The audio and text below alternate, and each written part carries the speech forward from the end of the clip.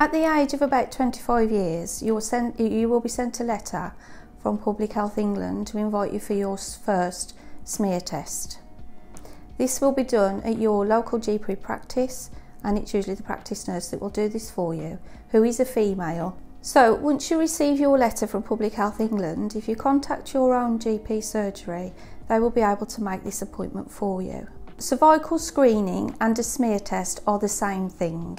The actual smear sampling itself only takes a few minutes. So this will involve inserting a plastic speculum so that it enables me to see the cervix clearly. And then I can use a cervical brush just to take a few of the cells away from the cervix and put them in the pot to send them away. There isn't anything to be afraid of when having your smear test. We have a varied range of speculums in which we can use to find one that will suit you best.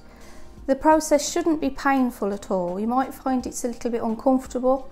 We expect that, but it shouldn't be painful. So when you attend the surgery for your appointment, that you will be greeted by the nurse that will be taking your smear sample for you, and you will be taken into a consultation room where you will have the opportunity to ask any questions or any concerns you may have. So we will ask you to undress from the waist down and lie on the couch in the consulting room. Before we do this, we will ask you if you would like a chaperone to be present for the procedure. Okay, when you're ready, let me know.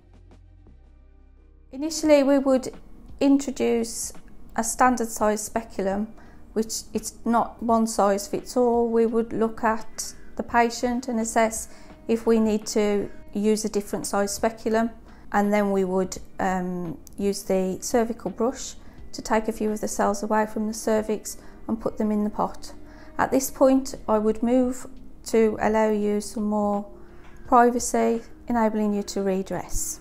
So once the procedure is over, I will sit and chat with you just to make sure that you understand the process and how the results will be sent to you. These will be sent in the post via a letter. You receive a letter regardless of the result. You will definitely receive the letter, and it takes about 14 days for you to get your result. If you are negative for the HP virus, no further action will be required. You'll just be recalled in 3 years, which is the routine time for smears. If you have got the HPV virus, the cells will be looked at underneath a microscope in the lab.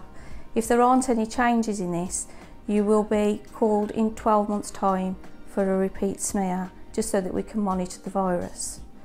If you have got the virus and there are any changes in the cells, you will be sent an appointment directly for colposcopy, where they can take a closer look. You do not need to worry about this. Very often ladies get there and actually there isn't anything to be concerned about. The cervical screening programme is the smear test, which literally takes a few minutes and it can literally be a lifesaver. So please, when you get your letter, make sure you come. Those few minutes of your life could literally save your life.